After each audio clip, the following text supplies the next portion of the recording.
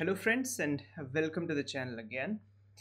My name is Dr. Mohsen Raj. I am a cardiology student at AIMS Delhi. I had All India rank 16 in my postgraduate entrance exam at AIMS, All India rank 11 in PGI Chandigarh exam, and I had All India rank 1 in all three DM exams conducted by AIMS, PGI or NEET super specialty.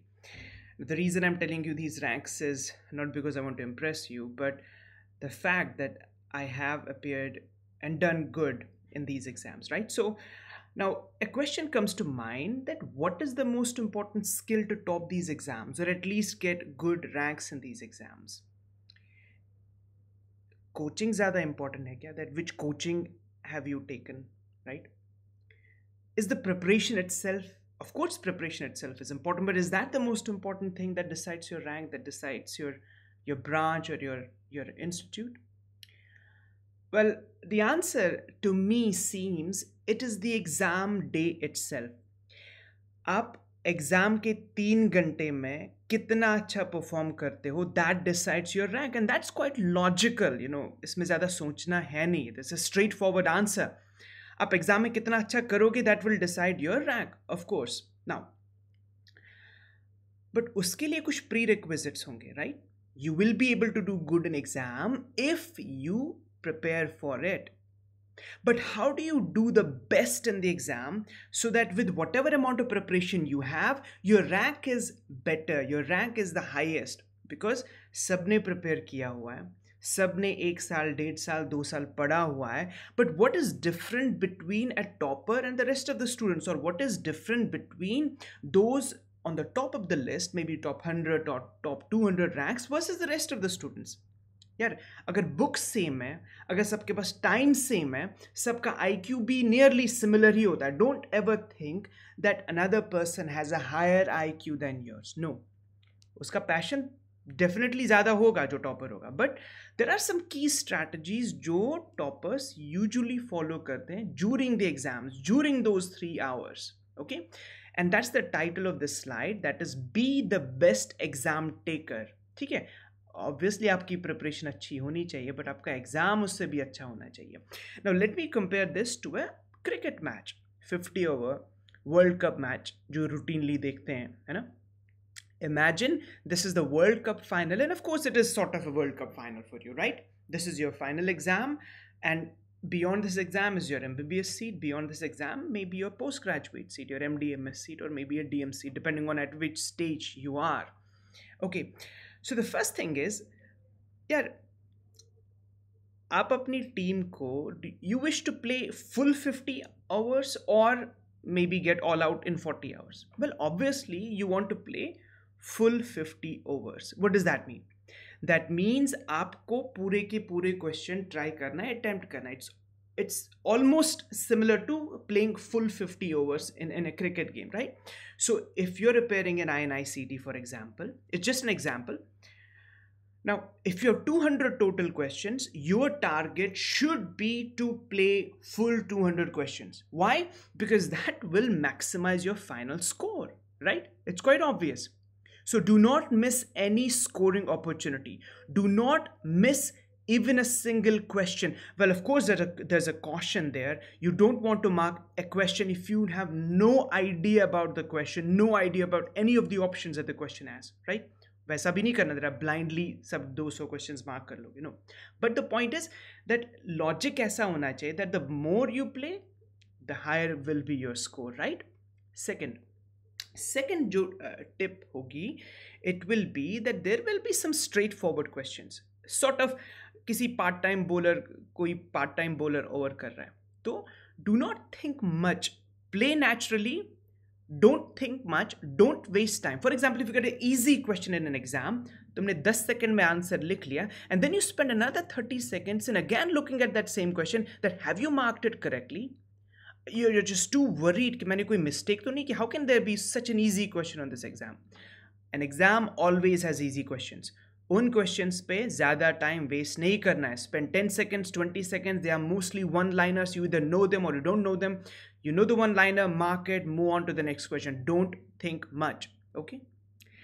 Then third point that I want to discuss. See, जैसे एक match में there are power plays, power play overs, there are some fielding restrictions, or sometimes there's a difficult bowler. Now, similarly, exam mein, there will be a collection of some very hard questions, some difficult questions, some moderately difficult questions, some easy questions, and some very easy questions. You know? Just like a team has different types of bowlers that you're playing against, right? So if you have a very difficult bowler, you will play cautiously. कोई difficult question आता है, you can give it slightly more time, you will give it the respect it deserves, okay? और जब एक easy question आएगा, उसको मारोगे, okay?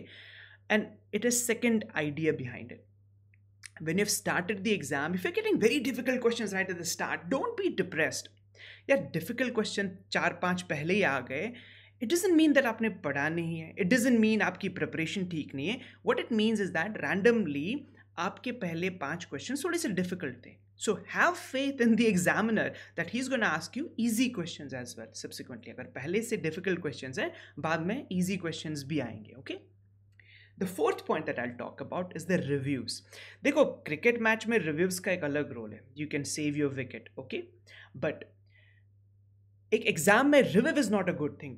Don't mark to many questions for review. Marked for review option आता है, don't touch it, okay, unless really अगर आपको लगता है कि नहीं, मैं इस क्वेश्चन को लास्ट में अगर फिर से सोचूं, फिर से अटेम्प्ट करूं, I will get the right answer. Generally ऐसा होता नहीं. यू इधर know the answer, you don't know the answer. आप उसमें और सोच के कुछ ज़्यादा निकाल नहीं सकते उसमें से, okay. But the trick is that do not keep too many questions for review. और always exam से पहले जो instructions आते हैं उनको पढ़ो ध्यान से. Some of the exams will consider these questions as if you have not attempted those questions. है ना? आप किसी क्वेश्चन को सेव एंड सबमिट नहीं करते हो, आप मार्क फॉर रिव्यू करके कोई ऑप्शन चूज करके मार्क फॉर रिव्यू करते हो, and exam may consider that as not attempted question. Versus some exams, typically NEET में, it will be an attempted question. They will consider it for evaluation, for your marks evaluation. But be very cautious. Read those instructions very carefully.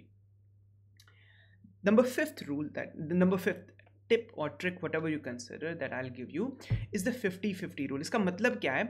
See, this is quite common in attempting MCQ. सब लोग बताएंगे तुम्हें, और ये सच भी है, that एक MCQ attempt कर रहे हो, एग्जैक्ट आंसर नहीं पता, but if you are able to rule out 2 options, you know that out of 2 may be ए और सी, 2 में से कोई आंसर है, हिट एंड रन. कोई भी एक चूज कर लो. गट फीलिंग जो बता रही है, आपका जो आइडिया बता रहा है कि ये 2 में से एक को टिक कर लेता हूँ, कर ले और आगे चलो. Move to the next question. Why? Because you have 50% probability of getting this question right. है ना? अब 2 ऑप्शन है, या तो आपको आंसर पता है तो definitely if you are correct you will get the full marks. But if you are half sure, 2 option है, 2 में से एक होगा, hit it.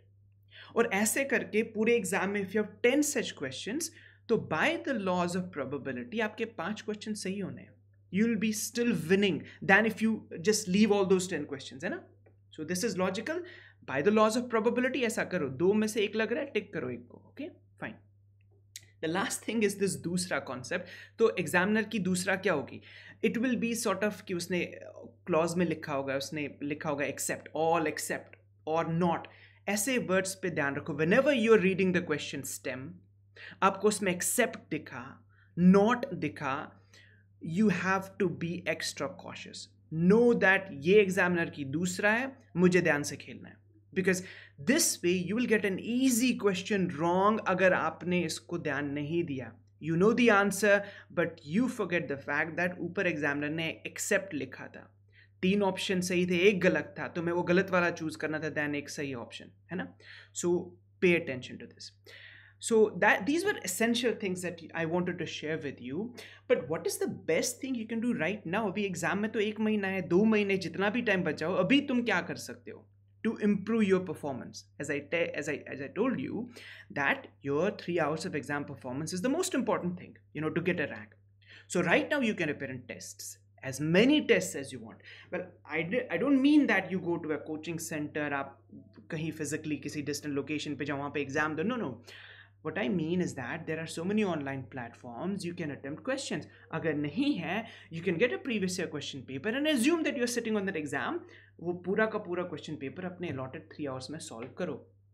Or while you're doing those practice question papers, while you're preparing those mock tests, assume कि आप सही exam में बैठे हो, आप रियल एग्जाम में बैठे हो. You practice the skills. आपको जहाँ पे कंफ्यूजन लगे सेम स्ट्रैटेजीज फॉलो करो. आप 200 के 200 क्वेश्चन सॉल्व करोगे, है ना. जहाँ पे 50-50 रूल लग रहा है, टिक करोगे एक ऑप्शन को, और you'll follow whatever I said in this video, right? So that आप एग्जाम वाले दिन पे यू आर इनफ ट्रेन्ड. आप उस दिन these you'll follow these strategies and your score should improve.